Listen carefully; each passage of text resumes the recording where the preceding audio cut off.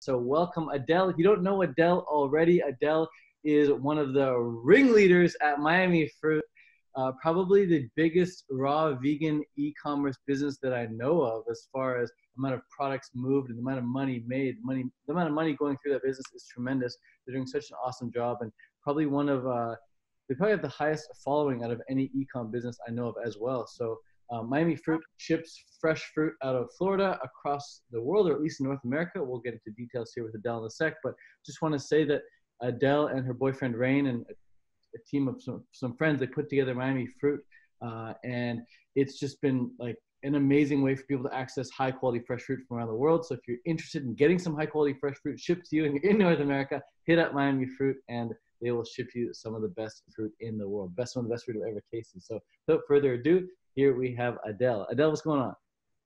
Hey, wow, thank you so much for that introduction. I feel honored to be here and I'm really excited. Cool, me too, me too. So Edelle, I'm sure there are people watching this thinking like, wow, it's so cool that she's shipping fruit from her house or her Airbnb or wherever she's working. I'm not sure where you work, we'll get to that in a sec, but it's so cool that this girl's able to team up with her boyfriend and some friends and ship fruit around the world and make it a full-time career. Like if you were to rewind 3 or 4 years, I could say, hey Edelle, you have, over 100,000 followers on Instagram and, and you have this many customers, you're making this much money per month. Would you have believed it was possible 3 or 4 years ago? Well, I always feel like I knew I would be successful because I feel like success is relative, so each person has a different definition of success. And when I discovered my passion, I was on this journey to self-discovery and I was really into like creative visualizations and manifestation.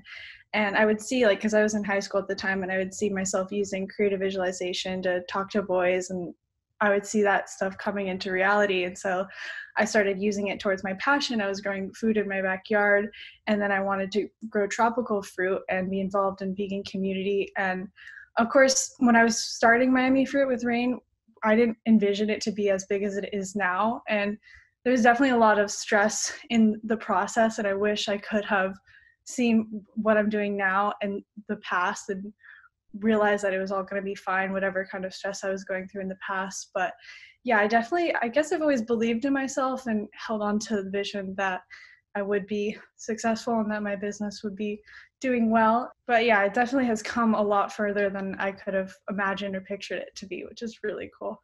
That's so amazing. So for those then who are experiencing some self-doubt and who maybe not feeling as confident as you once felt, you said you were using creative visualization. Can you talk a bit about that and how other people could use creative visualization to help foster some confidence in themselves? Yeah, so I read a book called Creative Visualizations by Shakti Gawain, Gawain or Gawan, I'm not sure, but it's a really great book and I still reread it all the time. And she basically just gives tools for relaxation and meditation, and then she gives little techniques for how to picture what you want in life and what kind of visions you want.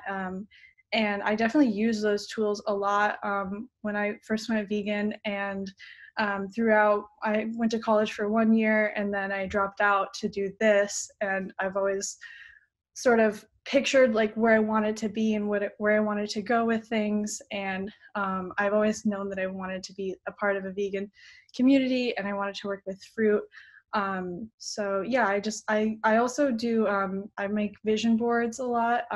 Made one this year, and then I made a few in the past as well. And it's really cool seeing the different things that I put on my vision boards like come into reality, just by seeing the picture every day. It goes into your subconscious, and I feel like every action that I take is sort of trying to get myself to the visions that I have for myself. I love that. I love that. I love that. I have similar experiences with vision boards, creating a few over the years and looking back and saying how like, now that I have the things, it's so obvious. Of course I have this and of course I have that, it's my reality. But at the time I put it on my vision board because I didn't have it, right? And so a lot of things you put in your vision board, at first it seems unrealistic, and then eventually it's like, oh, well, of course I'm, doing this or doing that. So that's really cool that you also have success with vision boards.